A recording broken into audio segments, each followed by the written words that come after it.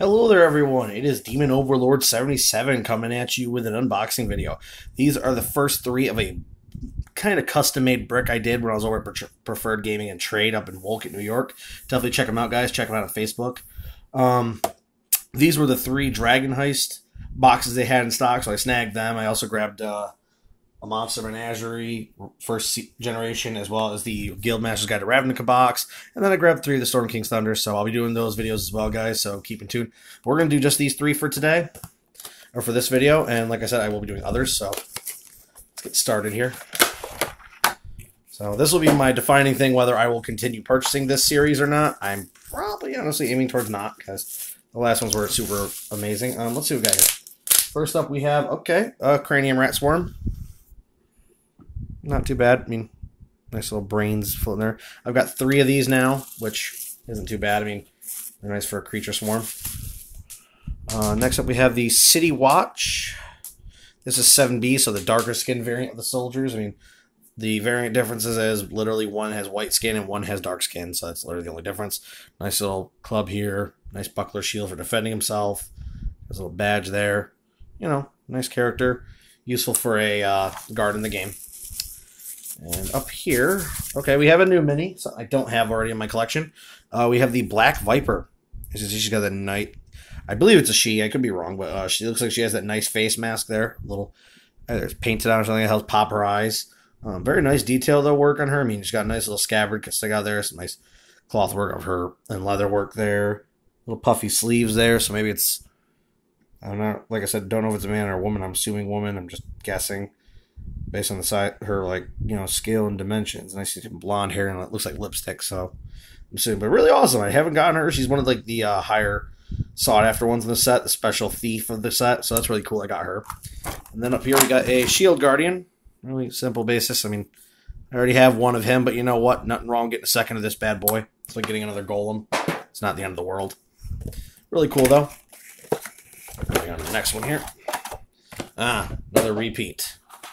The big dog, and this one's another repeat, and his base work is a little shoddy off, so, you know, a little bit of a ouch from WizKids there. And I'm going to have to probably repair him, so, I mean, it's not the end of the world. It won't take me long to repair this kind of bad boy, so I think I just got to get a 3 positive. But a really nice sculpt, though. I do like the sculpt of the lion for D&D. I've seen this compared to the Jungle of Despair's version for Pathfinder. It is a lot better and cleaner, and it's, like, facial features execution, so, you know, and I can always use another lion for the battlefield. I mean, what's more terrifying than a lion jumping out of the woods at you? A group of them grabbing your character and pulling you down and eating you.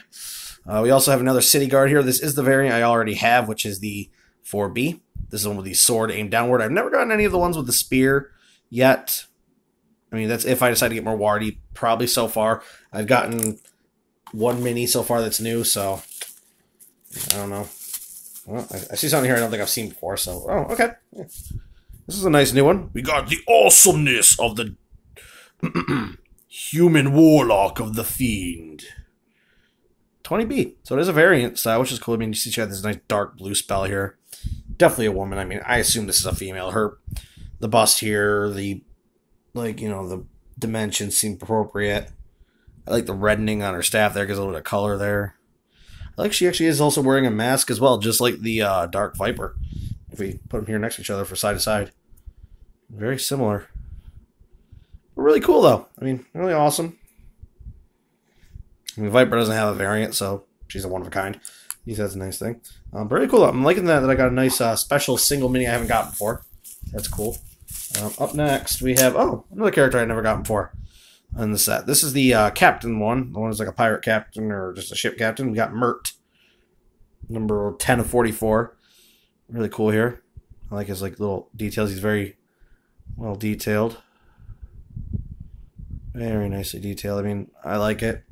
Like a little shininess on his head there. Gives him a nice little separation. Nice little tassels on his cape even. It's got a nice fur texture to it.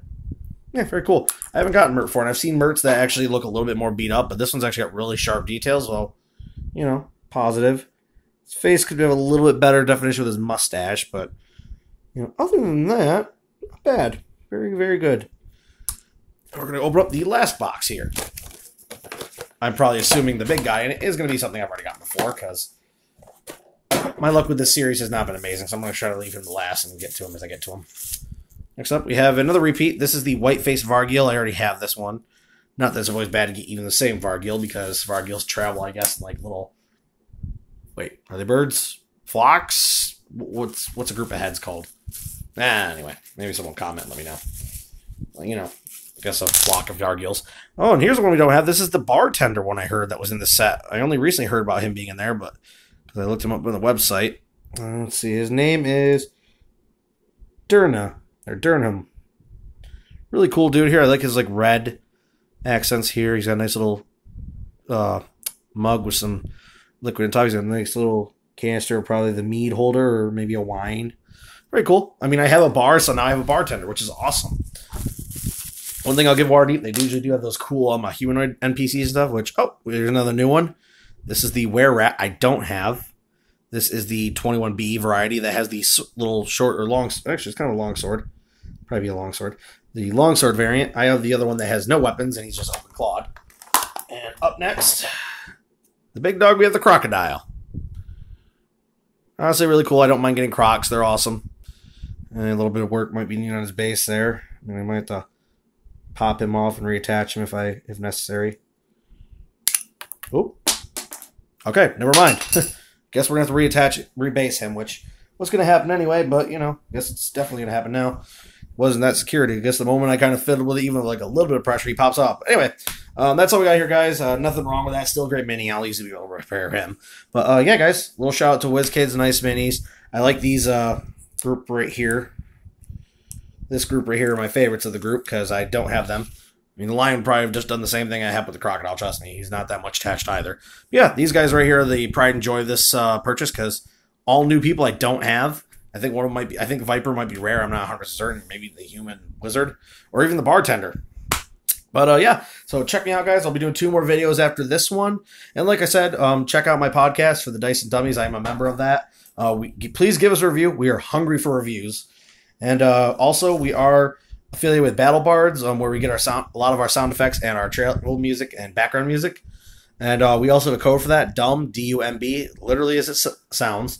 And use that at checkout and get a discount. Not really sure what it discounts, but it does something. Never used Battle Bards, not my department. That's our editors. Anyway, check us out, guys. And also, do please check out Preferred Gaming and Trade.